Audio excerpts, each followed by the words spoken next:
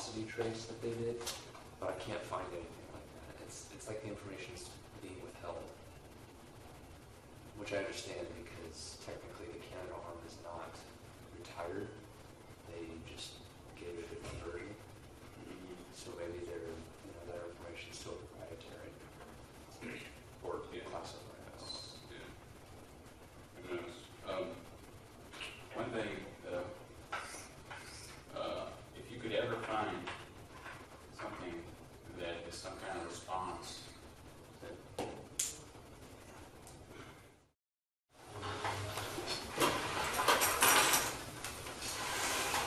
Okay. So last time I think we finished up the visualization or something at first, and then the second, or maybe the whole time I spent on this rolling disk. But anyways, the last thing that we did was the rolling disk, okay? And this, I brought my lunch plate so I could have a visual, but this is just a knife edge rolling disc rolling on a, should bring something that shouldn't break, I guess, for the, so we're trying to model this, and we have this no slip. That's slipping, right? So that's not our model. If I could make this have a sharp enough edge, and it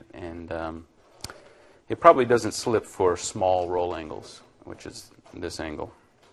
And but we're modeling the system as that, and it turns out that it has two velocity constraints associated with the point fixed on the disk R. In the end frame, the velocity in the end frame has to be 0 in the plane. We got two generalized speeds there. Two velocity constraints, and thus, let me open up.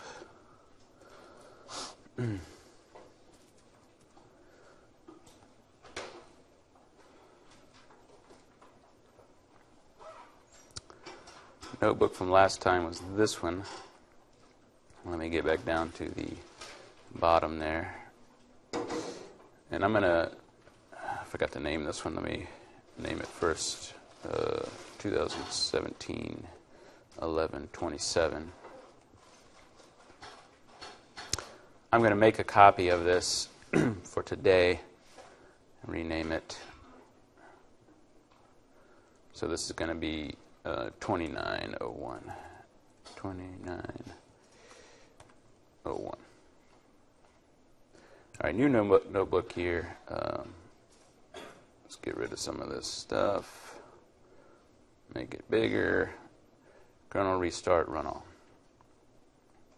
And then go to the bottom. Okay. We had 5 coordinates. The x and y position of the disk, the yaw angle of the disk, the roll angle, and then the angle, the pitch angle that I called it. All right. So we had all those, and that's 5. Minus the 2 velocity constraints gives us 3 equations that come from FR and FR star. FR plus FR star. So we got down to this portion here. And the important part is here I solved FR plus FR star for the U dots. So we have 3 equations. And if we want to, just to make this a little clearer what we've got there, I could do, I think I have a, do I have a U? Let's see if I have a U.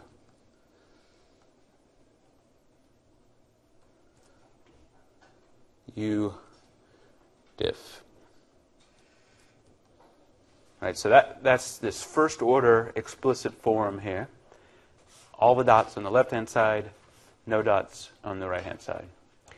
And the key thing that I was trying to point out there at the end is that if I do me.find dynamic symbols of U dots,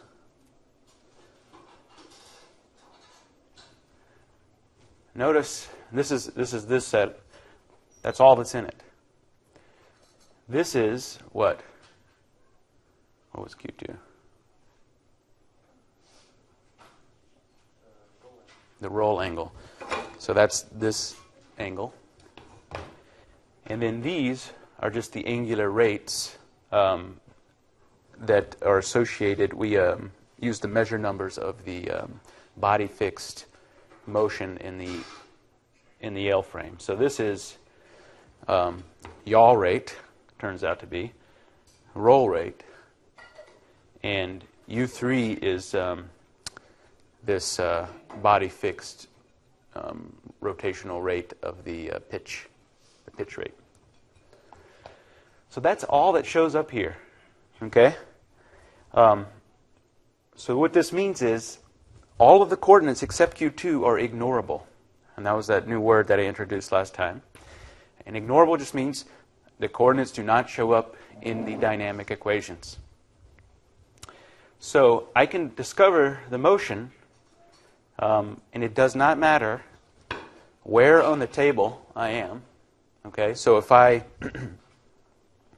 have this disk and I start it right here with some initial condition and we get it rolling, it's going to have some dynamics. And we could trace out Q2, U1, U2, all of the coordinates. If I start it right here with the same initial conditions, it's going to have the exact same dynamics. Right? So the motion is the same. And it's irrespective of not only the position, X and Y, but also this angle, right? The angle of the disk. I can start it at any angle, and it's still going to have the same dynamics. And I also can start it pointing in any direction on the table. That's my yaw angle. That doesn't show up in the equations. So if I roll it here with the same initial conditions, or point it here, the motion's the same. So that's the key thing here. These drop out automatically. You can include them.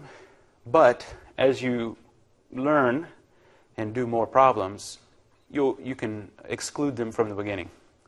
And it often simplifies your problem a great deal. Okay? But that's super interesting there.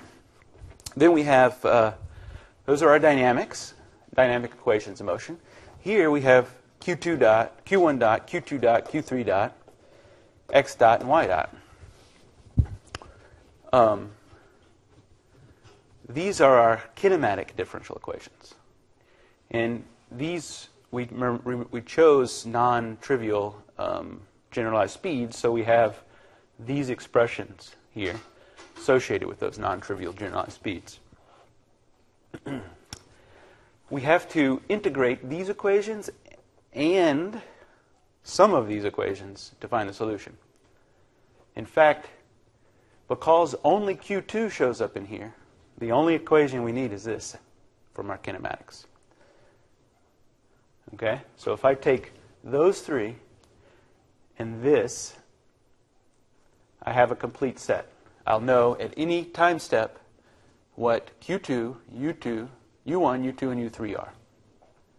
So if I put that up there, make it a column of 4, I have the minimal set of dynamic equations, total dynamic and kinematical equations needed to find the motion of that system. Does that make sense? Questions on that? Do you see why it's not necessary to have any of these equations to complete the integral? If I say that x equals Q2, U1, U2, U3, okay, and then x dot. If I want to integrate this with respect to time,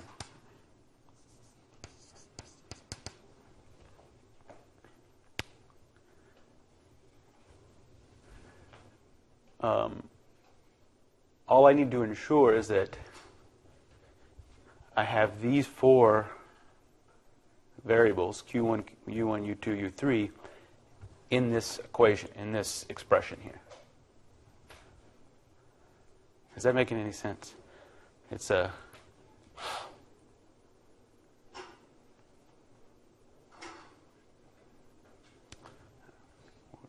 to say that.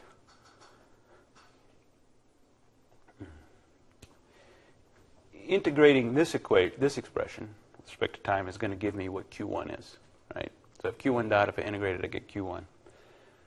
But I don't need to know what Q1 dot is to calculate any of the other integrals. But if I want to calculate U1 dot, well, I'm going to need to know U2 and U3. If I want to know U2 dot, I'm going to need to know what Q2, U1, U3 are.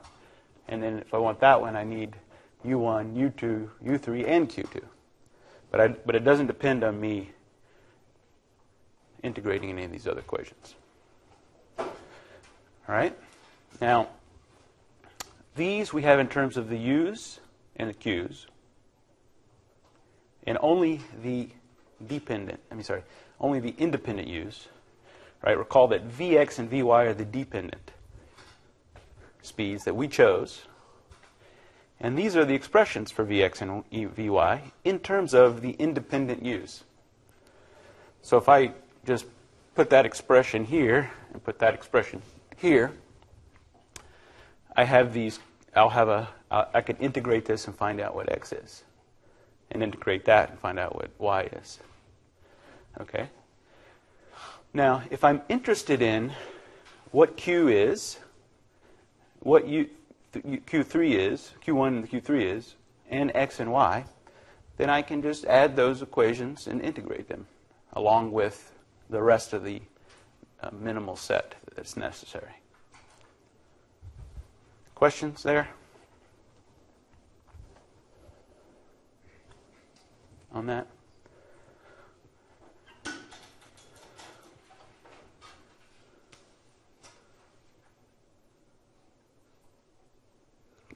Can somebody put in their words what the big picture is here that I'm trying to convey with these non-holonomic systems? Anybody willing to take a stab? All right, Josh. The non-holonomic relationships that you establish, or the constraints, I guess, reduce the number of equations and unknowns in your system of equations. That's the way I'm interpreting it. Instead of needing to know all three U dots and all three Q dots.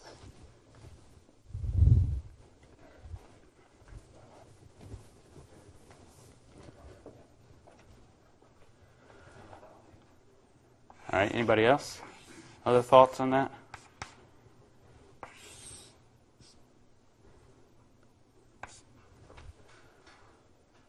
Think what Josh said is correct? Anybody think what Josh says is not quite correct? Or needs a little more stuff? A little more?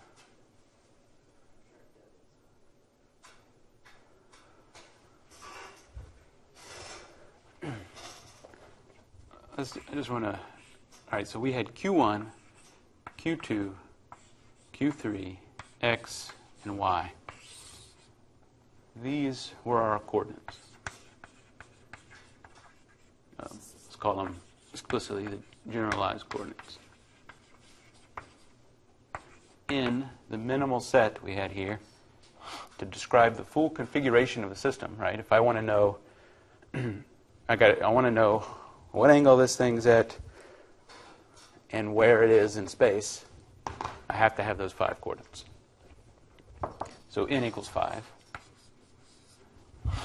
And then we had these velocity constraints.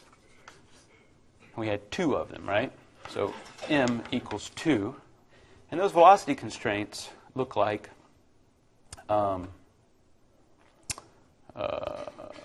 0 equals, I'll say, some function c.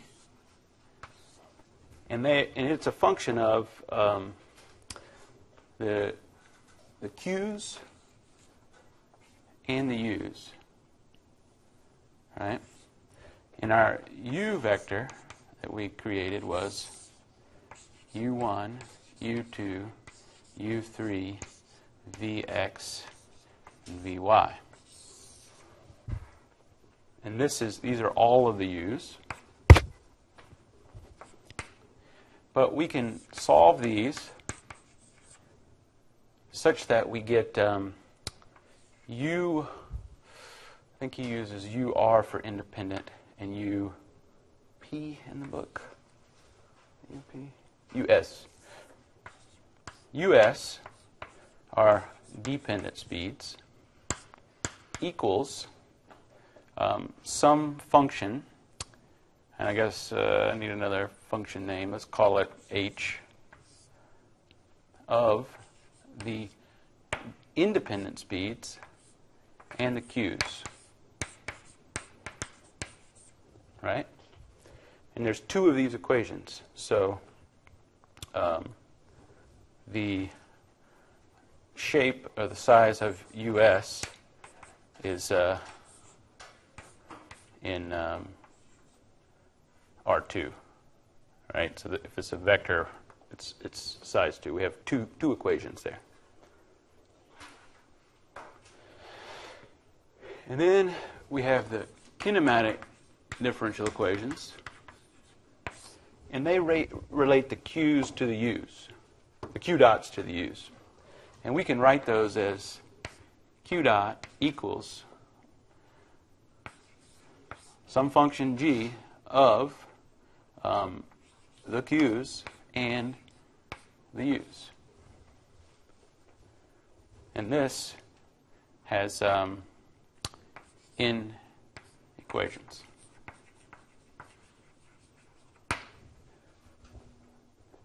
Right? So those are those, right? This is that. Okay?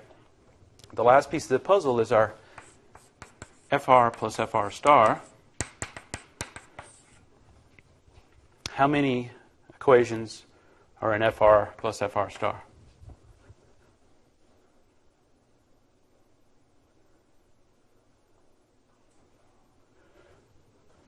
R equals 1 to what?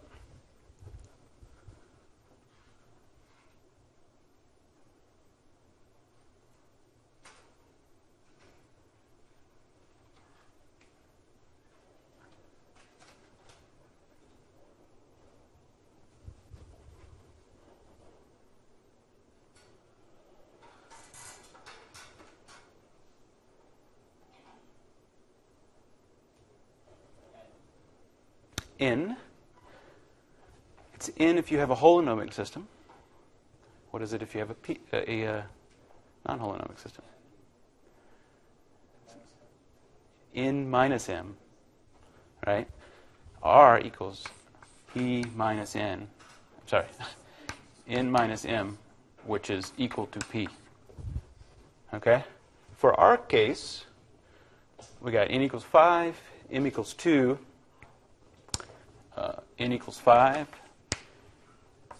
P equals 3. FR plus FR star, we're only going to get 3 dynamic equations. There's the 3 equations. But I just put them in first order form so that I could write UR equals some function. And what letter do I have left? F, maybe? F of, in our case, only the independent U's. So we had Q and UR. Now, it turned out in this case, and that's not always the case, that all of the Q's, except one, didn't show up in the equations. And that's a function of each dynamic system. It's not related to the number of degrees of freedom or anything like that. It just relates to specific the specific problem. If I have a satellite out in space, it's moving. Well, it doesn't matter fundamentally if it's on this position relative to the Earth with this position relative to the Earth. It's still going to experience the same motion. And that's the same with the disk. All right, is this making sense now? So this is sort of the pieces of the puzzle. I have them displayed here for the non-holonomic system.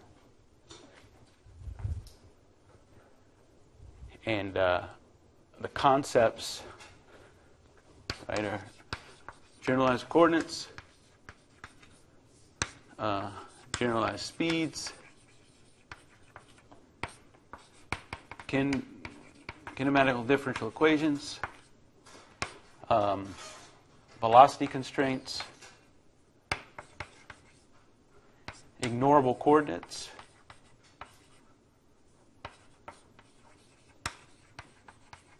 and there's one more thing.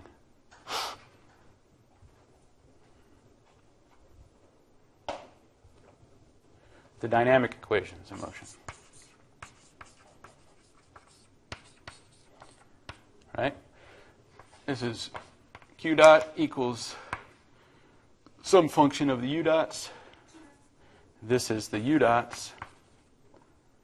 Yeah. All right. So you got to have all these things for a non-holonomic system. And for a holonomic system, you don't worry about that. And n equals p. Okay? So anytime you're going to have all of those pieces of the puzzle to get the correct equations of motion. All right. Questions? This is like this big picture stuff, like when we for the class is getting a hold of all those pieces correctly. And if you do, your simulation should work. Your analyses of the motion, you should get realistic predictions, things like that, right?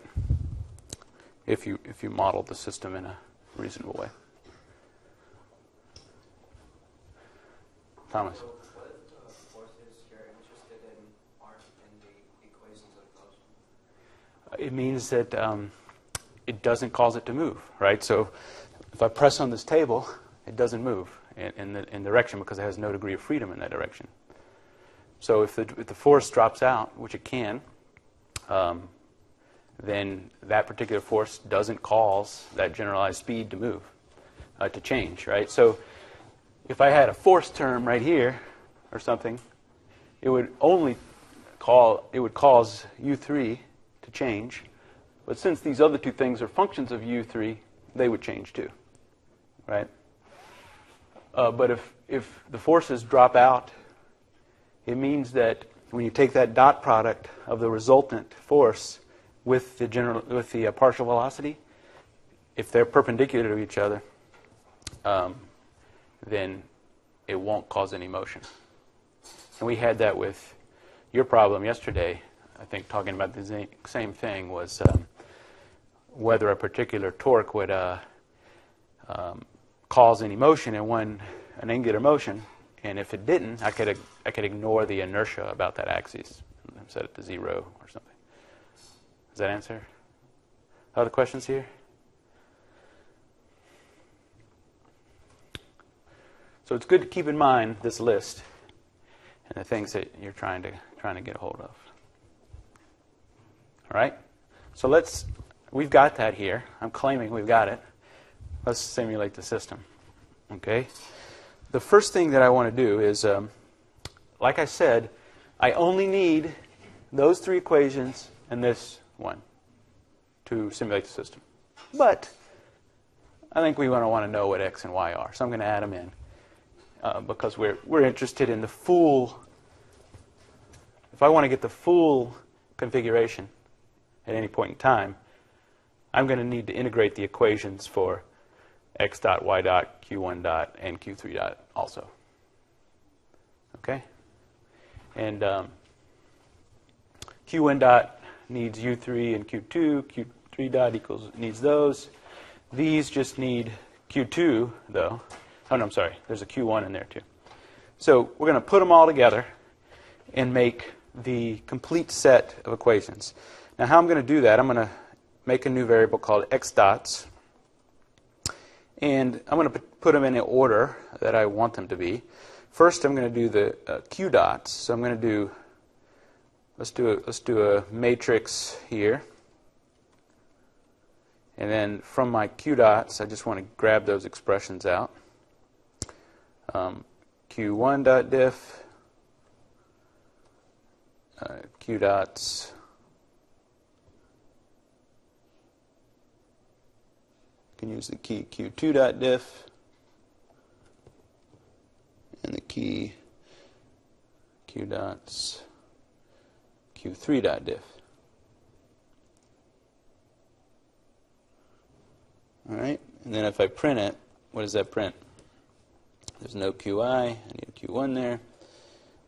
So that's just snatching out doot, doot, doot, right? I get the right-hand side of Q1 dot, Q2, 3 dot.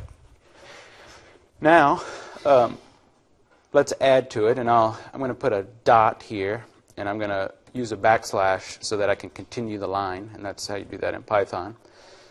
I'm going to do column join is a method associated with matrices that I can add rows. Actually, it's a little confusing. If I take two column vectors and I want to join them, it's going to stack them. So that's the meaning of that. So it will actually append rows. That I don't like the name of the. I think it should be called row join if you want to append rows, but it's called column join. So let's create a new matrix, another matrix. And in this case, I want x dot and y dot. The right-hand sides of x dot and y dot. Well, the right-hand sides of x dot and y dot are right there. So I'm going to snatch those out of the dep speeds. So I'll do dep speeds vx diff and dep speeds vy diff. I got all my parentheses right, and I run that. Oh, I'm sorry. It's not diff. It's just Vx and Vy. All right. If I do that, that added two more rows to my right-hand side, which are those pieces, which correspond to x dot and y dot. All right, now, one more set of equations. Let's add the dynamic equations. And we already have those up there stored in a variable called u dots. So here we go. 1, 2, 3, 4, 5 kinematic differential equations. And then P equals 3 dynamic equations for a total of 8 equations we have to integrate simultaneously to get the full state. If I, just to make that a little clearer, let's do sm.eq and then sm.matrix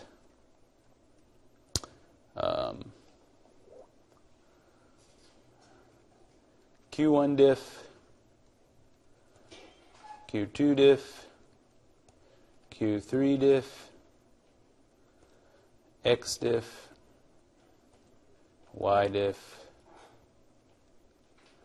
and u1 diff, u2 diff, u3 diff. All right.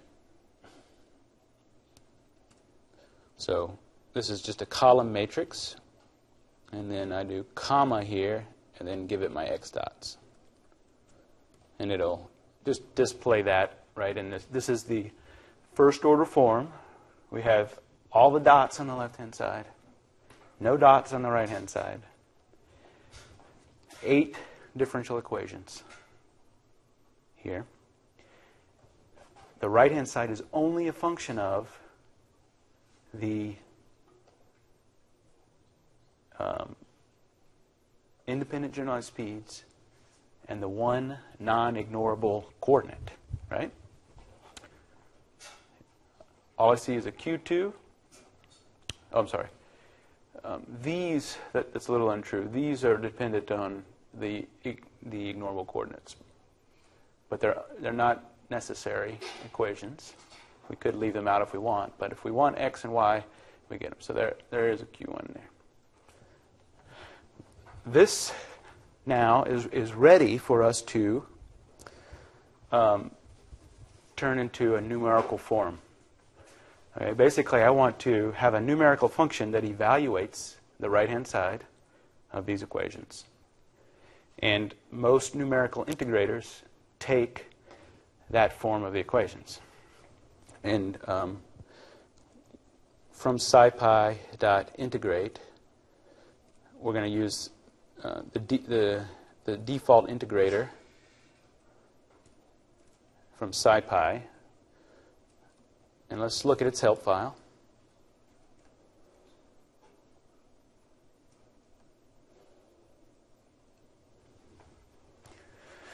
Integrate a system of ordinary differential equations. That's what we have. Solve a system of ordinary differential equations using this particular method, which we talked about last time. And it says it solves this initial value problem for stiff or non-stiff systems of first-order ODEs. We have first-order ODEs in this form. Okay, I used X, but they're using Y. And I've redundantly used X, which is maybe a bad idea. But anyways, the dots on the left-hand side equals some function of the current state, the current time, and maybe some other things like our mass and our et cetera. And to integrate those, you give it a numerical function that evaluates the right-hand side, some initial conditions, it's an initial value problem, and a list of time values that you want to get that integrator. There's a whole bunch of other options here, different kind of settings, etc. You can get more output, blah, blah, blah. You can read all that on your own. This one is an important one. For stiff systems, it's often important to know the derivative of the right-hand side with respect to all of the states. So it's the Jacobian of the right-hand side. If you formulate that and pass it in, if you have a stiff system and things are moving along and it hits a wall and then the state has a rapid change, it's nice to know the derivative there of that curve so that it can help the integrator do the right thing. We won't do that today, but it's often, if you have a very stiff system, maybe for your project, you might want to formulate that and pop that in there. It could help. And maybe that thing, the one that I did last time, had some rattling in it, that would have helped. Okay, and it would reduce, okay, that's enough there. But we've got this integrator. We need to write this function.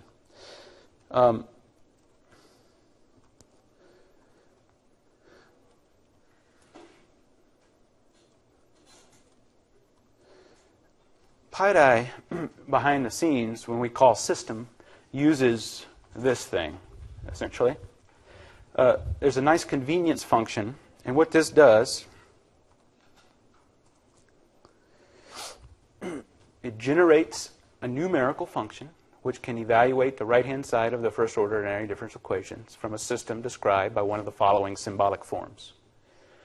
We have the first form right now. X dot equals some function of xt, and then these things are specified inputs, right? So if I have some input to my system that have like a specified torque or a specified force or a specified position, and then P stands for the parameters, and those are the masses, all the constant things, the inertia scalars, etc. And it's explained here what those are.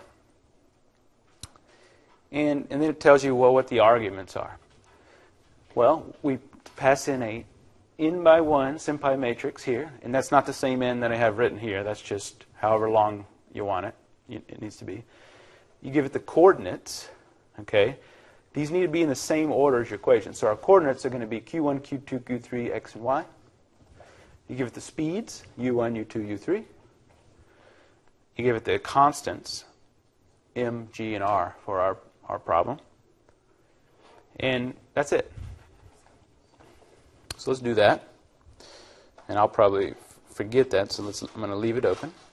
I'm going to do eval x dot. I'm going to name whatever it returns. It's going to be a function. And I'm going to do generate ODE function. I'm going to give it the right-hand side, and that was our SymPy matrix we named x dots. The coordinates, Q1, actually I may have, do we have a Q and a U already? Q is not defined, so Q1, Q2, Q3, X, and Y. Those are our coordinates in the same order that we have here. That's critical, that you put them in the same order. And then our speeds, and it's also important, by default this generate ODU function assumes that you put the coordinates before the speeds. So always the coordinates before the speeds. You can put them in any order. I could do X, Y, Q2, through Q3, Q1, but the speeds are going to have to be second. So keep that in mind. So let's give it the speeds now. U1, U2, U3. And the last thing were the constants, M, R, G, whatever order you want there. If I call that, and then it gave me something. Well, let's check its type. It's a function. Nice. It also automatically generates a help string here. So it says, it returns the derivatives of the states, numerically evaluates the right-hand side of the first order differential equation. X dot equals X, T, and P. It knows that we didn't have any specifieds in our equation because we didn't pass any in. So it only has parameters. The first thing, you have to give it a NumPy array of 8 long that correspond to the states in that order.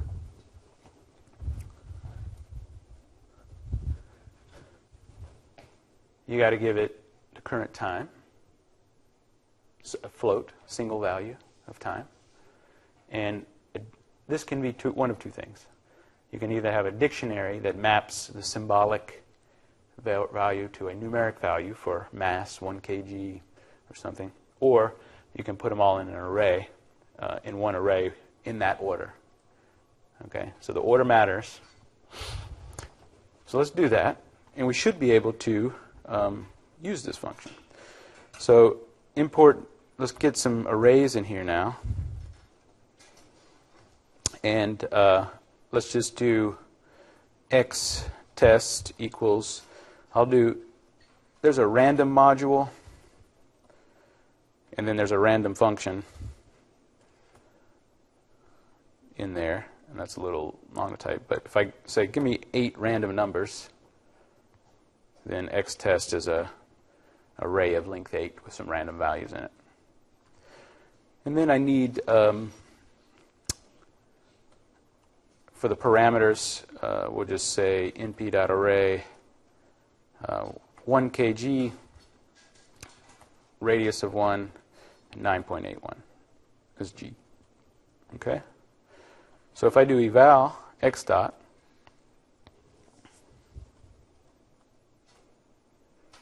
and then I give it, the first argument was x test. The second one was a float, so maybe it's at 2.6 seconds. Just pick a random value, and then the p test, a second array, bam.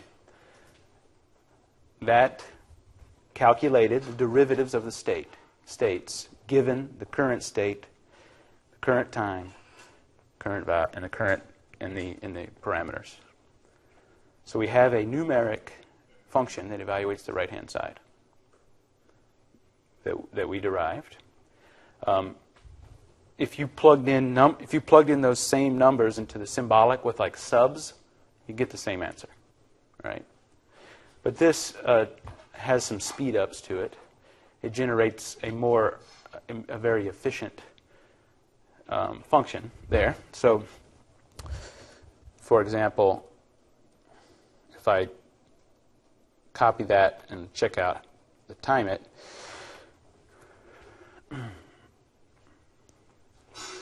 that's a nice little convenient IPython function that will time things. It takes 110 microseconds to evaluate that one time, and it just evaluated it 10,000 times. So sometimes when you integrate the equations, you might need to evaluate it 10,000 times. It's very common. It could be 100,000 times, depending on what you're simulating, or even more. So you want this function to run fast. I'm going to show you one more nice feature here. If you're on the Bicycle server, this will work. If you are not, it may not work because you would need to install. If you have it on your own Windows computer, you would need to install this other dependency called Cython. And what Cython does is it generates C code from Python code, basically. And it compiles it. And I can get things to run even faster. And this becomes very important when your equations of motion are very large. Okay, so PyDie does this automatically. If you're on the server, it'll work. If you're not, it may error. So if I add generator Cython here to the end of that, and I'll call this now, I'll add C to it. This is, instead of a Python version, this is only executing Python code. This is going to execute C code behind the scenes. So if I run that, it'll generate the function. And then if I time it,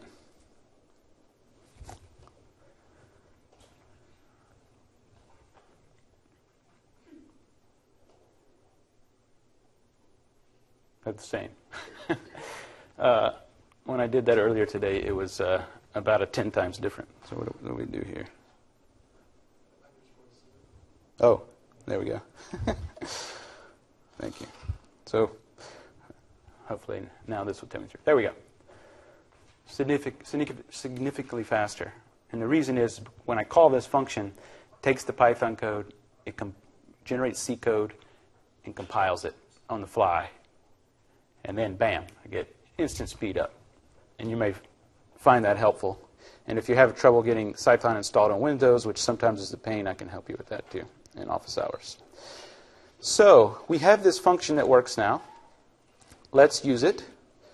Let's integrate the equations. And first, let's create times. Let's go for 0 to 5 seconds. And let's just give it a big number, 1,000. I want values at 1,000 different instances. And then we need some initial conditions. X naught. I'll do np.array.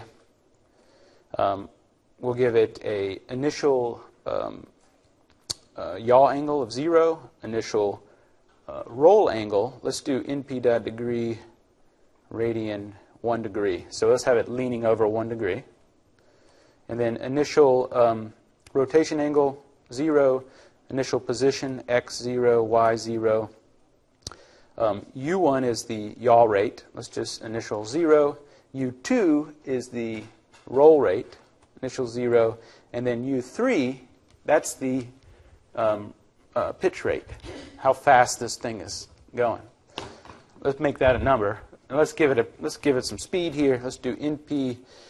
Remember, they have to be in radians, so that's why I'm using this quick conversion. I like to think in degrees, or that's the way I'm programmed to think.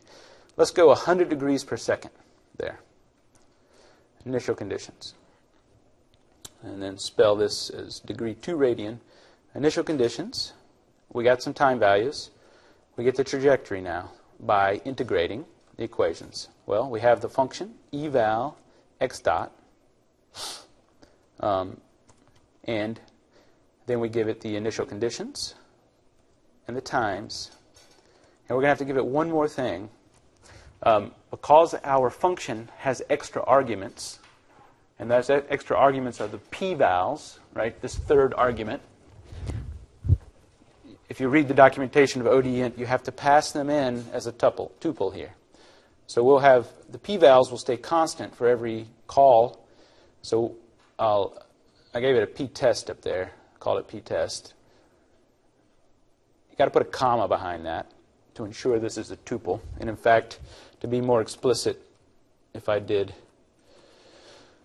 tuple, this is just a detail of the call signature of that function, but you might have more than one arg here, and it expects to get a list of the extra arguments. We only have one, so I have to have it in a tuple. If I call that, I get a type error because lambda takes 3 position arguments, but 5 were given.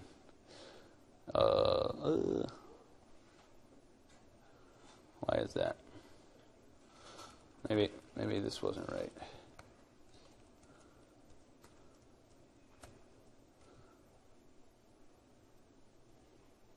Oh, so I did something wrong there with a tuple.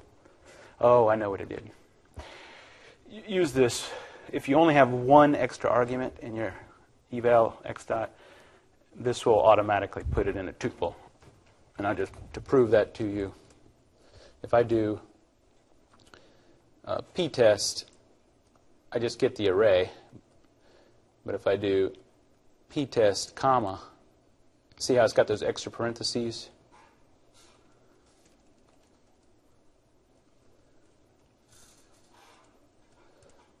It's a tuple with one thing in it. It's a detail, but we have a trajectory.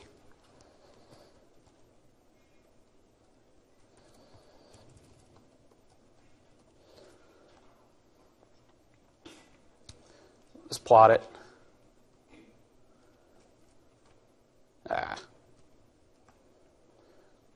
Don't. When you're on the server, it crashes the damn thing if you don't put notebook. I got to restart and run all. Sorry. So, questions here? What we've done? While that runs.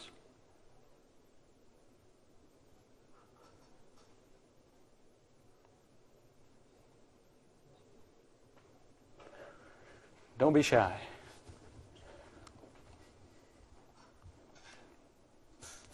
So the ODE int is simply doing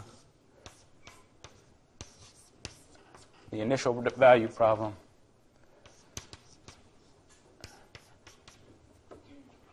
Numerically integrates that, and these are vectors.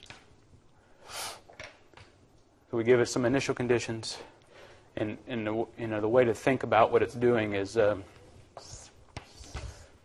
if I know what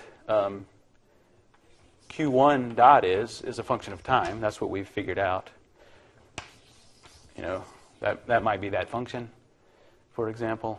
And if I give it an initial condition, I can walk through here, calculate the area under the curve. There's my integral. I'm not going to get into a lot of details of that, but that's the gist. Okay, what does this look like?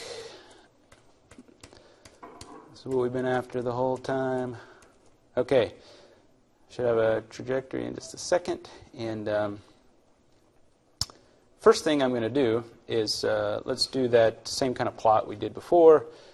I'll do fig comma axes for equals plt dot subplots 8, right? We had 8 different states there, and then for I comma ax in enumerate axes, ax dot plot times versus traj all rows ith column, ax dot set y label, and I'm going to create a variable here called states x, y, q1, q2, q3, x, y, u1, u2, u3 to get the symbols. And then I'm going to put the label as, let's do LaTeX here so it prints nicely, of the ith state in that list. Mode equals inline to make sure it puts the dollar signs around it. And I think that'll do it. I got one more thing. plt.tight layout. This is a nice little convenience function that will make sure labels don't overlap things. All right, we got something here. Remember the units for each one. Q1 is in meters. I'm sorry, Q1, Q2, Q3, those are all in radians. And then these are in meters. These are in radians per second. So it does something. X and Y change, so it must be moving around. Our roll angle, Q2, starts at 0, and then it comes over to what? It might fall over, right? Up to 90 degrees, I think. We could turn those into degrees if we want. Another nice thing is you could plot X versus Y.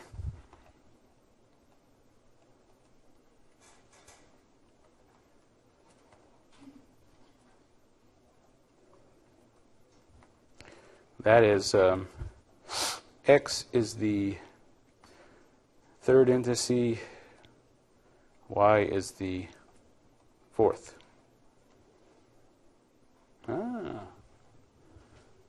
So the disk starts, this one, right? Yeah. That's 0 right here. And it does that. Yeah? So this is looking at the table. This is 1 1/4 meter. So my disk, though, was a radius of 1 meter. Pretty big disk. Disk is this big. I could make it the same as the plate, and the mass was a kilogram. So if I push that, it does this thing. Let's simulate it a little bit longer. Go up to times, and let's do 20 seconds. And then just execute all those cells again. There we go. So now starts at 0, and it does these interesting patterns, right? All the while that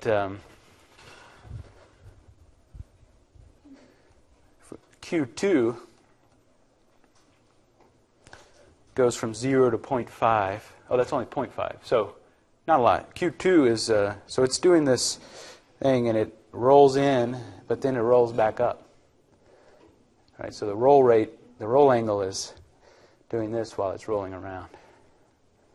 Okay, and it corresponds to that funny little loop. So the roll angle drops. So this is a conservative system. If you look at U3, that's this rate. It changes. It's not constant.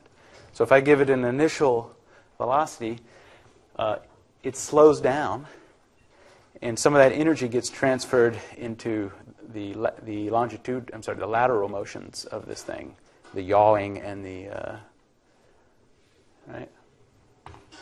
All right. That's basically where I wanted to get here. I thought I had I may be able to show you. I didn't quite get that done. I was going to show you the.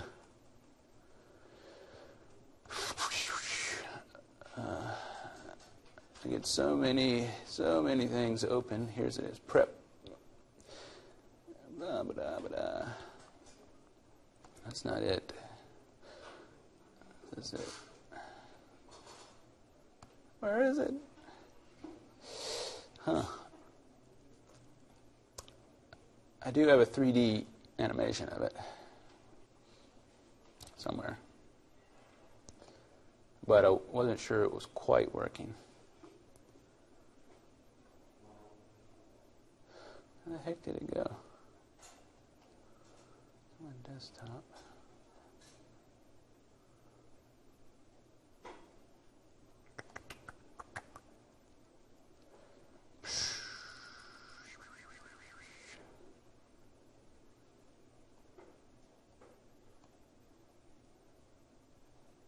Weird, I was working on it right at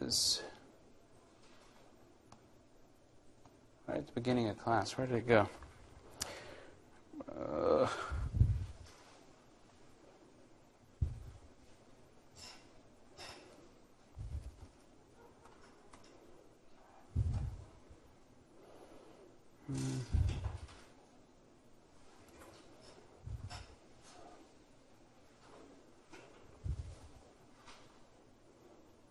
This.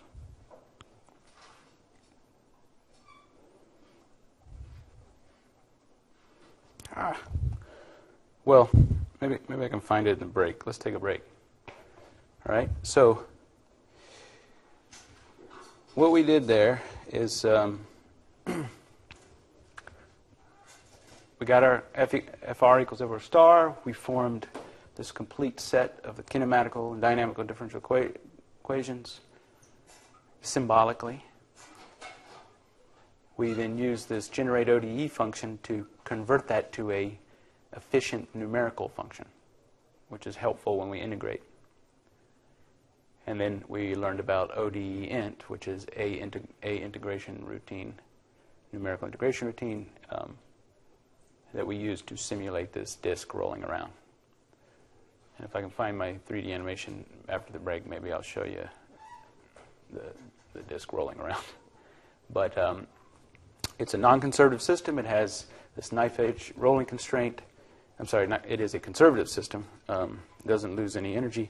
And then it potentially does some very interesting dynamics there. And you can get all kinds of patterns. And it also turns out it can be stable, too. Like if I were to perturb it, it would wobble, but not necessarily fall down.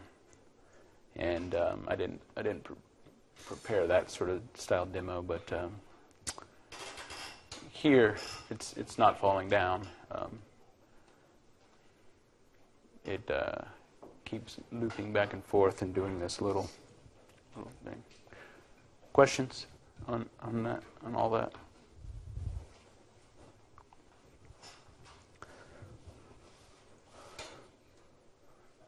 So there was only one body here, but that had like all the pieces of the puzzle for a non-holonomic system. The only thing that more bodies would add is more terms in your FR and FR star, more coordinates, all that stuff just increases, and you got to keep track of it. But this is sort of one of the simplest, almost one of the simplest non-holonomic systems that you can do. All right. I guess that's not a great thing to say because it means there's a lot harder ones. But okay, 5 minutes. We'll start back at 2 hours. We're working with it, but got it on the desktop here, and then active MAE.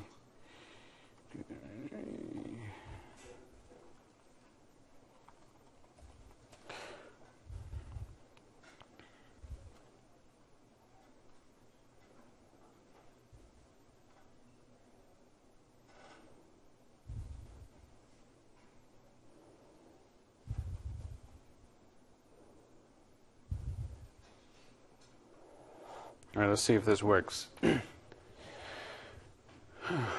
was a pretty simple visualization, hopefully.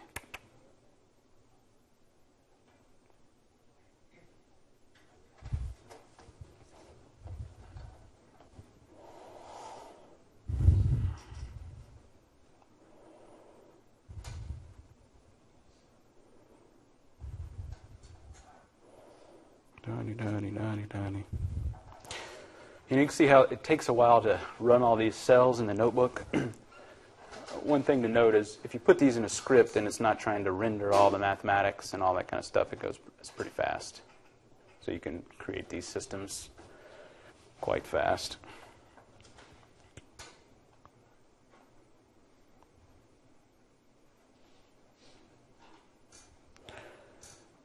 We got something. Do we have a disk? We've got a disk. All right, let's see if this thing works.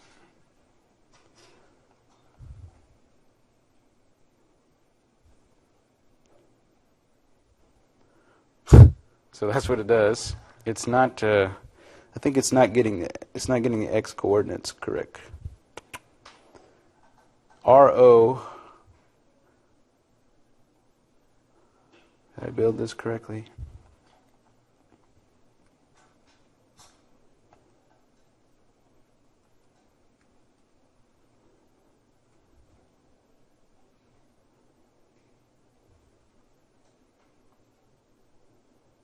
Oh, is it? Did I use NO or O?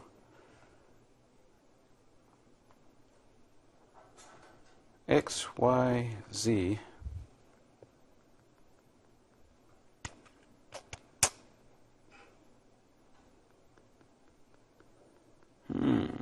What's wrong?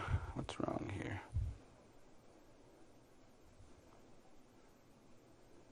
It is moving some. I think it's just goofy. It's so big. Let's make the radius of the disk smaller.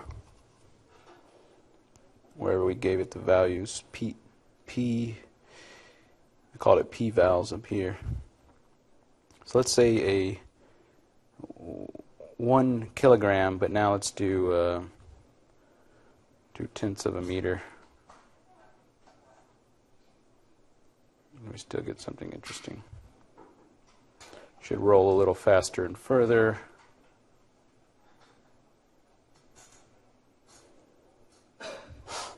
Oh yeah, and notice this. There we go. It's something. I didn't do that, but if you time how much the integration takes with the C version or not, right? You can get speed ups here, and for long integrations, sometimes it may take an hour to simulate a system. The human body type of models that I work with sometimes it could take an hour to simulate some full motion, even with everything as fast as you can possibly get it.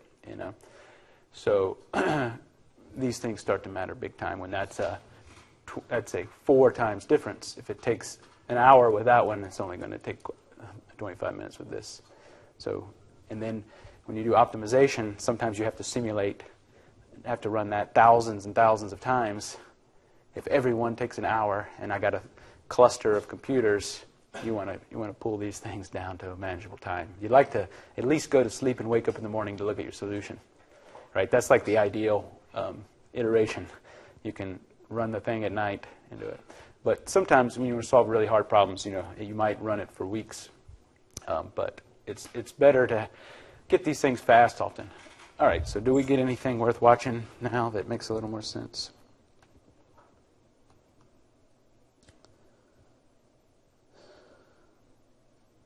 Something's not quite right.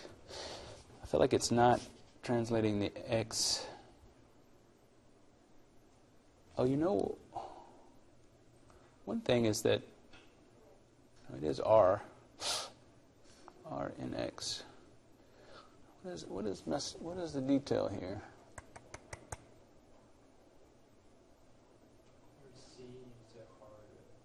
Say it again.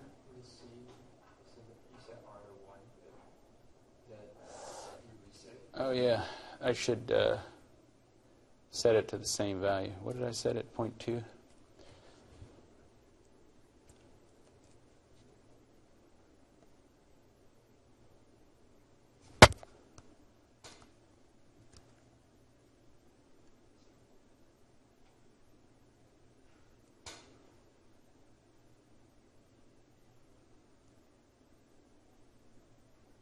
Seems like it should be rolling faster.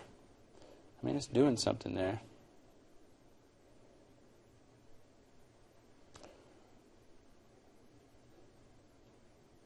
Maybe it's just moving at quite a slow frame rate.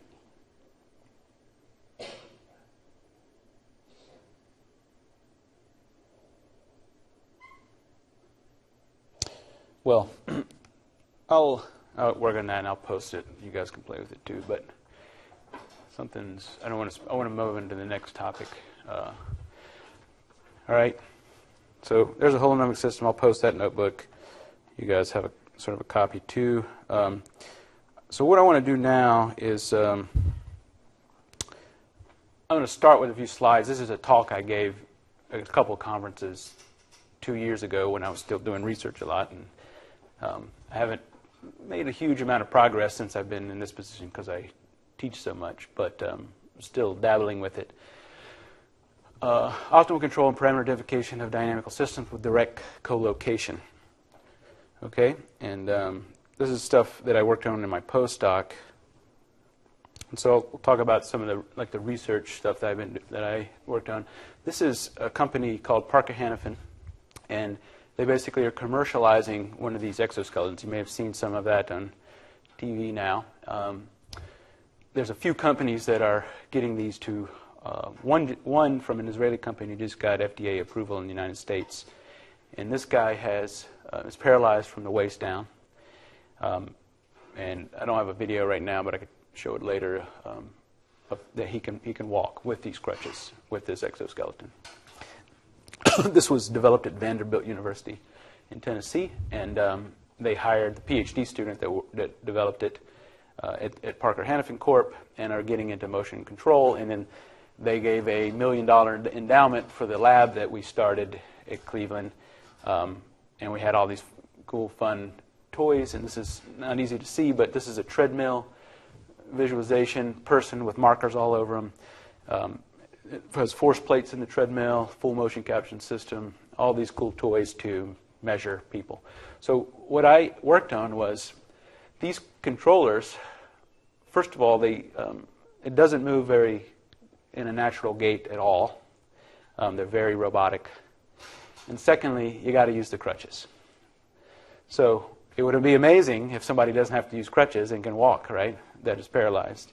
So that's the big problem we're trying to solve. The first one was, can we make these have a more natural gait? And that means making the controller for those. Well, the idea that I worked on, and still am, is that if I put people on this treadmill, shake them around while they walk, make them walk for hours on end, collect gobs of data of them getting shook around with random perturbations, that maybe that data contains within it the control mechanisms that that person uses to balance while walking when they're being perturbed. And it does contain that, but extracting a working controller that can then go into the robot is non-trivial. So I got all the data. I've got a couple methods of getting the controller, but I still haven't plugged it in the controller, and that's like the next step. Pretty close on those. But one of the parts of the puzzle here is doing what's called trajectory optimization. So if you have a specified input that's unknown, right? Say some of you have arms that you're trying to move in your simulations. Well, you want to know, well, what torque should I apply to that joint such that it moves in a certain way? Well, if you put this in an optimal control framework, you're going to ask questions like, well, maybe I want the arm to pitch a baseball. Well, the objective may be that when the ball leaves the hand, it has a maximum velocity. So that is a specific numerical or thing that we can try to maximize. You may also want to minimize things. Maybe I want to make a robot walk that uses minimal amount of energy. You guys have you seen the latest Boston Dynamics video with the backflip? Who has not seen that? Who has not seen the backflip? All right, we've got to show the backflip.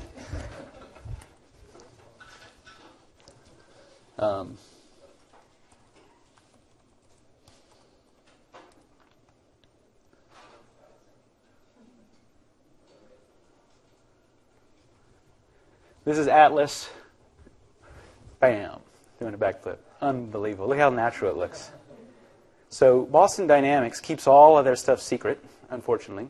They are about 10 years ahead of the academic community in terms of robotics. And at the robotics conferences that I go to, we sit around and say, how the hell do they do this every time a new video comes out, and try to catch up to them. And in fact, I watched a panel once with all the leading academic roboticists and asking that same question. And these guys, unfortunately, keep it all under lock and cover, and we're not at that level. But Atlas is pretty badass right now, and this is, I don't know, fourth or fifth generation probably of Atlas, but this is insanely impressive. And notice it's not tethered anymore either. The energy that these things use, I don't know if you've seen most of the robots, they have big gasoline engines on them because the energy density content in fuels like that, carbon, are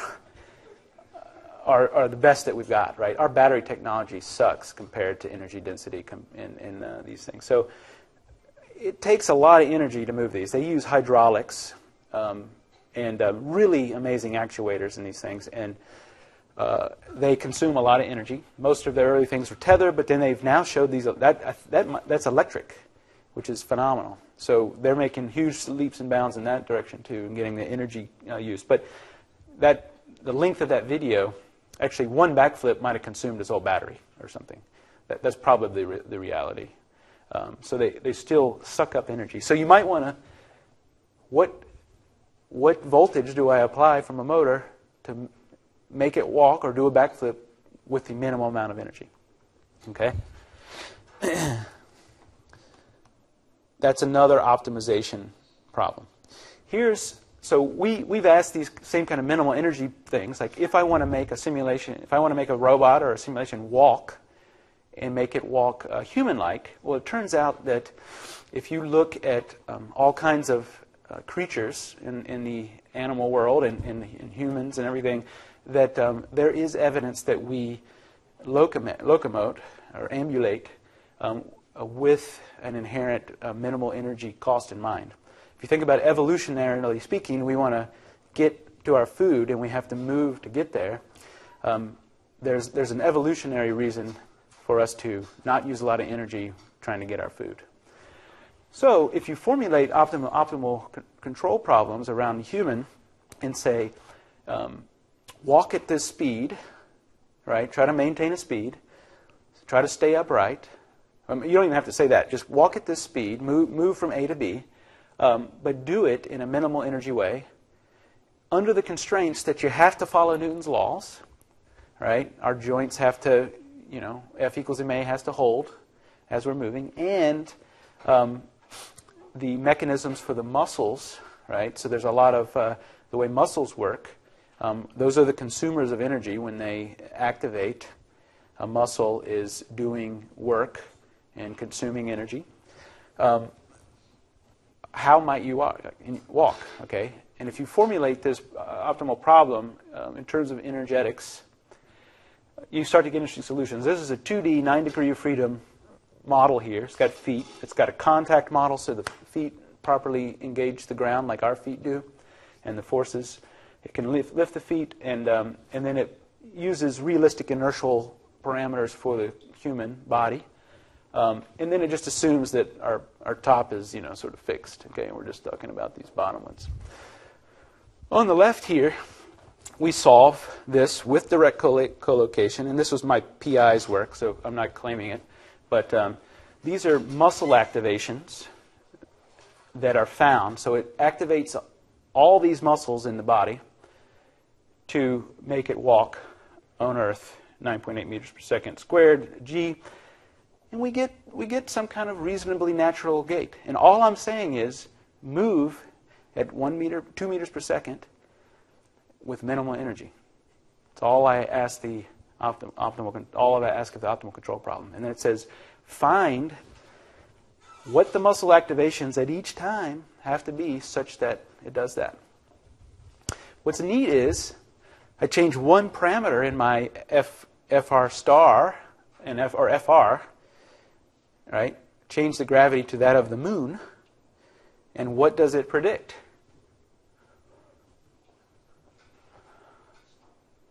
Skipping, which if you've ever watched the moonwalks, the real ones, that's sort of how the astronauts moved. Okay? So if you want to move at a minimal energetic cost on the moon, this optimization problem tells you you ought to skip. Chris? So biologically, if we,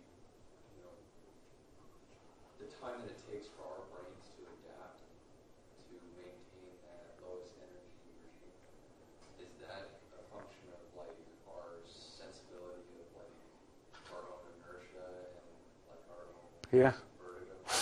I mean, I think it's reasonable to think that your brain has a model, a physics model of yourself built into it, and a physiological model. It understands that if it sends a neuron to one place to activate a muscle, that action will happen. That if I send a neuron to move my arm in front of my face, my eyes will then sense it. It somehow has all this built in. We don't know what that is. We have a brain center here that thinks about that problem more specifically from a neural engineering and a neural physiology way. The way I often treat it, though, is I don't really know what's in that black box, and trying to decompose and figure out quite what that is often is a challenging problem in itself. But we can think about things in a bit different way and maybe make some sense. Okay, so this basically says, here are the control actions to make it walk if I activate a certain muscle. Now, I don't know what it would have sensed to do that. So it's an open loop control in this case. I say, what are the trajectories in time that would make it move that way? There's no closed loop in this. That's one key thing. And the brain is that thing that makes that closed loop in us.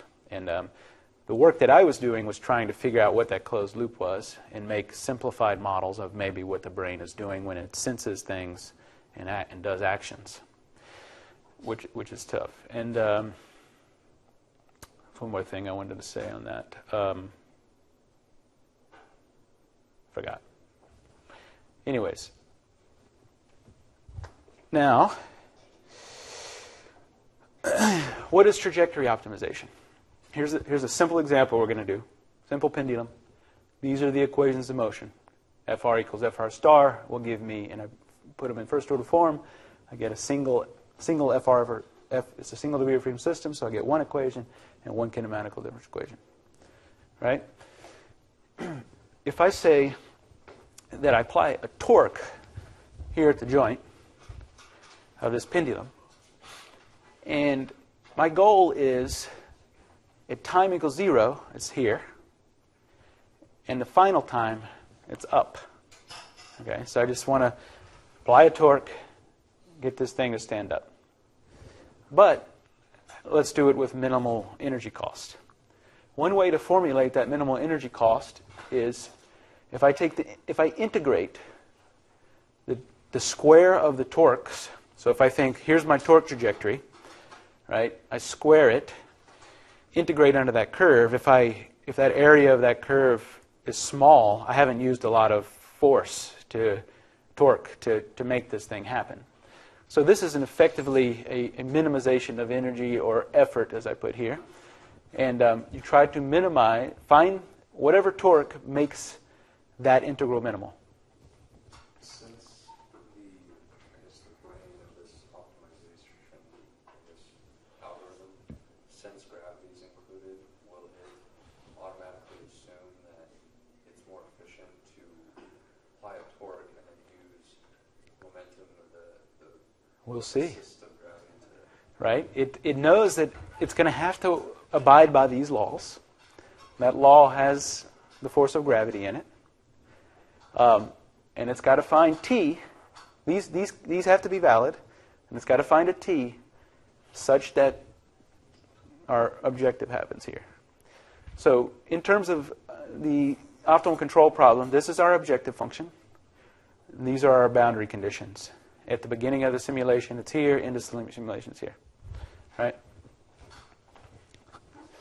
So I won't go into this, but this technique I show you also can let you identify parameters.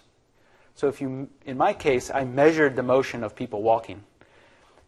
And if I want to know what the control system is, it potentially becomes a parameter identification problem. So I could say, well, maybe my controller has a bunch of feedback gains in it. It's got a closed loop controller, and there's some kind of transfer functions in there with all these different parameters. Well, what parameters inside of the controller would make this model walk like a person that I measured? That's the other problem. So that was this is primarily the problem that I work on. And that was sort of the addendum onto my PI's work that I showed with the moonwalking. All right, I want to mention this too. So I'm going to show you trajectory optimization. A very common way of trying to optimize the same system is something called shooting. And what shooting means is that I just showed you how we could simulate the system, right? You could imagine picking an arbitrary, say for this pendulum, I pick an arbitrary torque, simulate the system, calculate the objective function, pick another arbitrary torque, simulate the system, calculate the objective function. And if I could simulate every single arbitrary torque, one of those is going to be a minimal objective. Does that make sense? So I could simulate the system forward in time with millions of different torque profiles and probably find one that's a minimal energy torque profile. That's shooting. The problem with this is like I said, some of these human simulations might take an hour. It might take a day to simulate. And if you want to do, well, I can't do every combination of torques because that's pretty much it's an infinite set. So we can't. It's a problem that can't hardly be solved. But if you use different optimization algorithms, things like gradient descent type of methods, where these methods essentially look at the objective function and think about, well, if I move this way, am I going downhill to the minimum, or am I going uphill? And so you calculate the slope of the objective function, and there's all kinds of algorithms that make the right decision when you're at one point to try to move closer to the minimum or the maximum that you're after. Okay. Another one you can do, you've probably maybe heard of evolutionary algorithms. There's a whole set of things there, genetic algorithms, evolutionary algorithms. These often can be used without knowing the derivative of the objective function, and they work on more stochastic principles. Some of them work on, there's like swarming. They act like flies, a swarm of flies, and will swarm to the minimum. Some act very much like evolutionary patterns. There's one called an island hopping one that mimics trying to find the right sort of set. So there's another set of algorithms, but all of those take a long time to simulate, especially for complicated systems. And for these human body models that I do, people have solved some things with it, but it takes like weeks of cluster time and it's just harder, and you don't really get exactly what you want. So that's all I didn't get to put together an example. Here's another quick thing, looking at a parameter ID. This is also the pendulum equations. Say if I measured a pendulum and I want to know what its G over L is, right? That's what P is. If you formulate this objective, you say, here's the measured angle minus the simulation angle with that given P value, which is our unknown. Square it, integrate. How do I minimize the difference in the measurement and the simulation with P as my only value? This is a plot of the objective function, right? Notice it has all these local minima. This is the one you want. In this case, P equals 10 was the value that worked out in this example, and there's a paper right there. But with gradient descent methods, if I start my optimization search here, it'll go, I found the minimum, and it won't get out of that. All right. So there's this problem of a local minima, and in dynamic systems, there's local minima. You got to deal with it.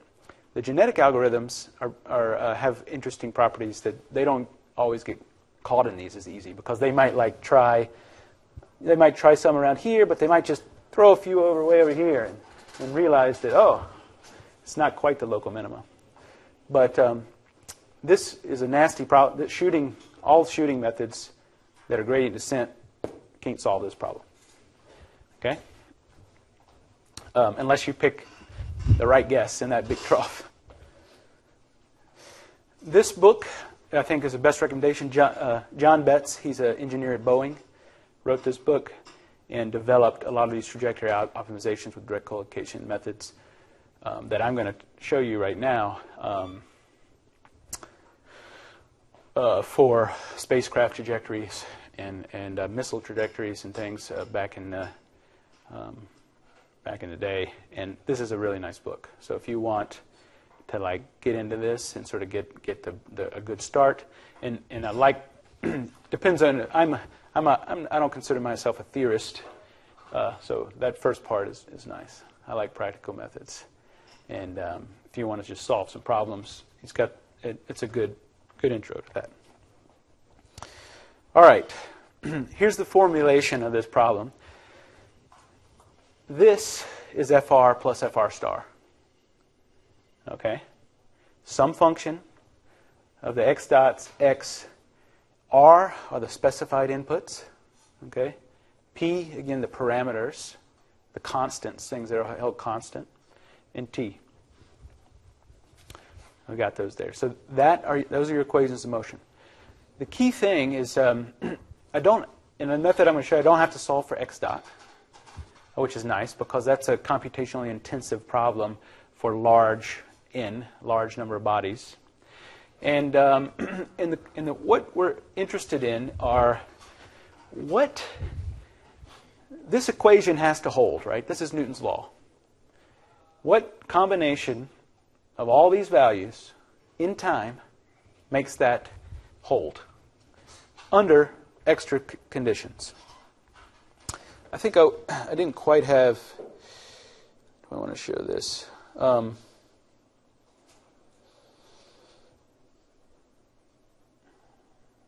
That's fine. I'll just show this. So it turns out that if you recall from your numeric methods types of classes, you can integrate using a number of different integration methods. The trapezoidal rule, Simpson's rule, Euler's method, backward Euler, midpoint rule. There's all these ways to try to integrate numerically a function. I'm going to use two here. If I discretize the system, so if I got time start, time end, I divide it up into a bunch of time intervals, and I want to integrate the equations of motion in between those time integrals, I can use these different methods.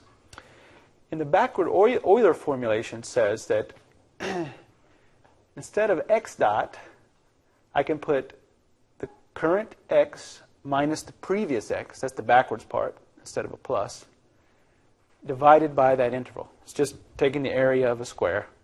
Quite simple. So this is the backward Euler method, but it uses the previous point. And then I can plug in the x, whatever the trajectories of the inputs are, right? The torques and the forces I might apply, and then whatever parameter values, and then t.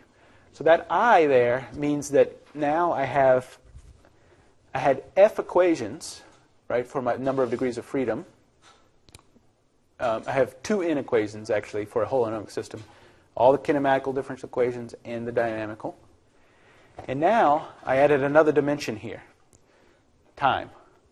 So I represents the value in time for that set of equations. Okay, so I have the dimension of however many equations are in F and their values in time. Okay? The midpoint rule is another one. I can you do the same thing, but calculate from 2 points around the point of interest, that particular value of time. So if I substitute these discretized forms into this equation, I then get a new problem that's a little different. I want to minimize some objective, and that might be minimal energy or maximum throw velocity, etc. That's this function with respect to theta. And now theta is every single state trajectory at every single discretized time point, every single input trajectory at each discretized time point, and every constant parameter that I might want to investigate what the value might be. This could be masses, inertia, scalars, etc. So this is a big thing, right? If I have 10 degrees of freedom, I got 20 equations in F, and if I discretize over 1,000 time points, then I got 20,000 unknowns. All right? So if you've solved any optimization problems before, that one I just showed you with the local minima had one unknown. That was the G over L parameter. This has thousands of unknowns at this point. Okay? Now, the interesting thing is that instead of simulating inside of J, typically to calculate J, you simulate for shooting, you find out what happened, calculate, is that a minimal or not? Is that minimal or not? Are we doing good on time? Here, instead of simulating, I say, let's introduce some constraints. At every single time point of interest, this equation has to hold. And this equation is Newton's law. Okay? So I say, find all these thousands of variables as long as Newton's law is valid at every point in time that I'm interested in. And these are discretized points of time. I might want to do from 0 to 10 seconds, but I have 500 discretizations or something. Okay, so now this is also big, right? It's a 2n. There's 2n equations there. And for every single time point. So that's also thousands. And you may have additional constraints, right? For the pendulum swing up problem, 2 additional constraints. One is at time equals 0, theta equals 0. Time equals, the final time, theta equals pi. Okay? And these can typically be, you can formulate them as equality constraint. You can also put, this is one additional constraint. I can say that, well, my torque has a maximum. It can only the maximum it can produce is 20 newtons, 20 newton meters. So I could put bounds on any of these parameters. Or I could say, well, I know I'm looking for the optimal mass, and I know it has to be between 0 and 20 pounds. Or I don't want anything above 20 pounds because it's too big for my system. You can put bounds on theta. Is this making sense? So we're going to look for the set of state trajectories, input trajectories, and or parameters that minimizes some cost function, minimal energy, maximum speed, as long as Newton's law holds at every discretized time point, and we stay in some bounds for the trajectories. Questions? You got a question? That makes it nonlinear. This equation is nonlinear, right? This is Newton's law. This is FR plus FR star and the kinematical differential equations. So this is a bunch of sines and cosines. There's all kinds of stuff in there, depending on what your dynamical system is. So this is a huge nonlinear. Oh, you're asking this. So this word, nonlinear programming, is a formal term that describes this problem. And it's the problem where you have a lot of lots of constraints in this form, basically, and it's a type of numerical optimization problem that can be solved. So the idea is that we formulate our continuous differential equations in terms of a nonlinear programming problem, and that's what that looks like. This description that I did. In the nonlinear, there's more, I don't know if I have the perfect answer, but there's a little more than just the fact that this might be nonlinear for this, okay? But it solves nonlinear problems, etc. So what we do is we formulate an optimal control problem, and that's sort of like the minimal energy and this conceptual things. Formulate Newton's laws, and then transform it all into a nonlinear programming form. Once you get it into nonlinear programming form, there is a long list of software. This is not my expertise. I don't know the details of how to do the numerical algorithms for the actual constrained optimization problems. But there's a long list of mathematicians and other folks that create a variety of algorithms to solve this nonlinear programming problem. And it turns out that they're available in a lot of software libraries. So I don't know a lot beyond that. There's a bunch of software libraries that can solve nonlinear programming, and I use them to solve my problems. The part that I'm going to explain is the translation from an optimal control, continuous dynamics, to the nonlinear programming form, and then after that, optimization happens. Most of what you were talking about when you investigate the output of those, the J function, most of it, they were just X and Y plots. How does, can you use contour mapping to try and avoid these local minima? In general, no, because the dimensionality is way beyond what we can see, right? If you happen to have 3 dimensions, yeah, you can. If you have an optimization function that's a function of 3 variables, a function of 2 variables, then you could make your contour plot and find the valleys, and you could visually find that minima. Beyond 2 variables, not happening. All right, so I wrote a software package. It's under. I just submitted it earlier this quarter to the Journal of Open Source Software that implements this translation in a very efficient way from the symbolic dynamics that I've shown you to a nonlinear programming problem and solves it. It's called OPTI, and I'll use that right now. And it works, really well with this stuff. But it has these features. I only got 10 more minutes. I think showing you the result. Here's the gist of the code, though. There's the pendulum system. Actually, I want to show you. That's the parameter identification one. Oh, yeah. This is basically, the first part's the same. Equations of motion that we get, right? This is FR plus FR star and the kinematic equation. So if you run Kayne's method, you would end up with this EOM variable. Pick a number of nodes that I want to discretize. So here I said I want 1,000 time points from time whatever to time whatever. And then some kind of interval between the nodes, a 100th of a second in this case. Now, for the trajectory optimization, this is a little bit of a lie. I don't quite have this implemented yet. So this is a SymPy integral. I would like to be able to write these out symbolically, and it automatically gets translated.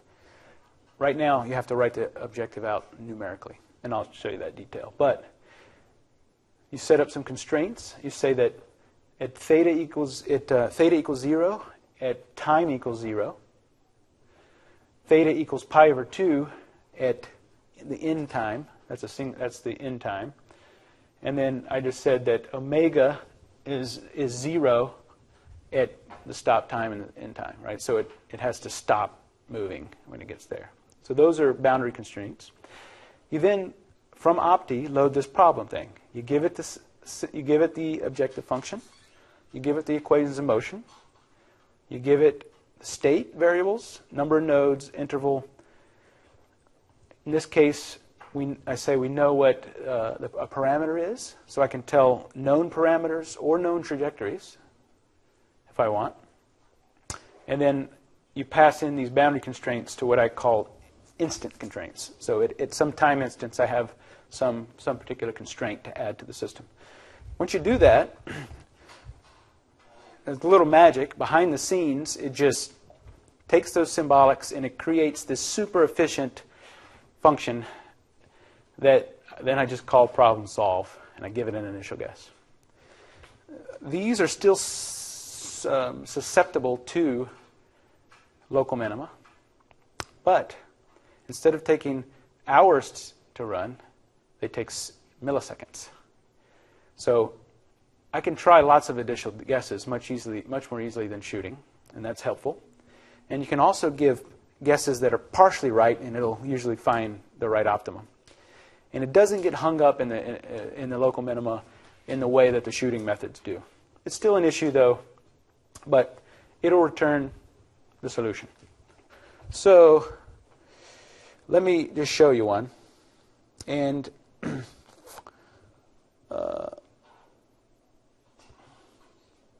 we got 5 minutes left. We can continue this. But here, the key thing is all I did was same kind of stuff as before, but I imported the problem from Opti. And there's a lot of magic that happens behind that, and we could talk about it more if you would like. In this, if you want to get it set up on your Windows computer, there's a little bit of pain because compiling the nonlinear programming software that's running the background for Windows is just not as pleasant. But if you want to get that set up, I can help you. This will run on the server. It's all in there. So I get the symbolic equations of motion here. And this was some other junk that I had, so let's just skip that. So I got the symbolic equations of motion for, oh, it's not connected. Restart, sorry. All right, so let's get these first. There we go, there we go, there we go. Equations of motion, right? And notice I have not solved for the u dots. Don't need to. That's a nice, really nice thing. Do not have to do that M inverse G that I showed you, which is computationally intensive. And then I'm going to skip right down here, and then I map some values, right? I have an inertia. This is a compound pendulum, a mass, gravity, and a length d. Target angle at the end is going to be pi. Here, I was playing around with this. Let me shorten this. Let's do it in 5 seconds. And this is the part that I still am working on. I would like to be able to write these symbolically. But here I have that the objective torque, if I get that torque value, and then I say the discrete version of this is that not instead of the integral, it's the sum of the squares of the torque times h, the interval value, has to be minimal. So basically, this is essentially the integral of the squares of the torque's trajectories. I'm not going to, I can explain that when I have more time. And then I have to write the objective. They're not too complicated for this problem. The next thing, I say at the beginning, I want it to be down, and at the top, I want it to be up. And then I create this problem. I got to execute all my cells. All right. What happens right here is it translates this problem statement I just had into the nonlinear programming problem. Bam, done. And then what's nice is it creates these super efficient functions that evaluate the equations of motion, 250 microseconds per evaluation. So that's solving F equals MA, basically. And the Jacobian, the derivatives of all of them. And this is this is with respect to theta that I showed. Theta has thousands of terms. So this is a 1,000 by 1,000, or million by million, whatever. It's huge scale. And these are thousands and thousands of constraints, too, potentially. It evaluates that in 355 microseconds. When we did the Jacobian, all that stuff, it was slow. Sometimes when you go to numerous, it's just number crunching. It's just number crunching. Yeah. Okay. One more minute here. Let me just show you. I give it initial guess just from random values. It's trying to solve it.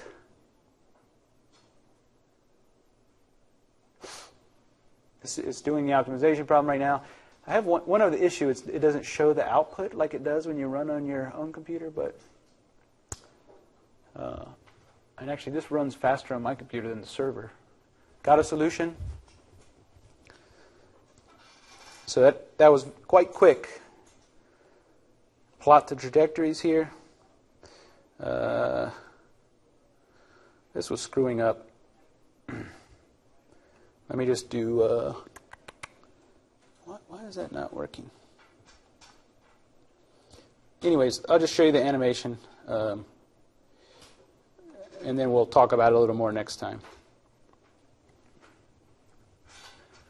So it's applying a torque. It found out some torque to guarantee at 5 seconds that this thing is up and stopped. And yeah, ran out of time. We'll give it a little clearer picture of what's happened here next time. But the gist is that's running super slow. But by the time I erase the board, you'll see that the objective is met. Okay? Only applying torque in one direction. No, it didn't plot the damn state trajectories. I don't know what. It was a slight issue there. It does something like if you plot the torque looks like. I put a bound on the torque. It does something like that. And it found that in 10 seconds. Square that and integrate it, And that's the minimum that it can possibly be. So I'll show you a more fancy example next time. And you guys could use this if you want. It's not required to get a good grade on your project, but if you want to take it that far, it's pretty fun stuff. Did we get there? Still at 3.8? This is slow. I did? So it gets there. It stands up. We found the optimal. I'll make that clear next time.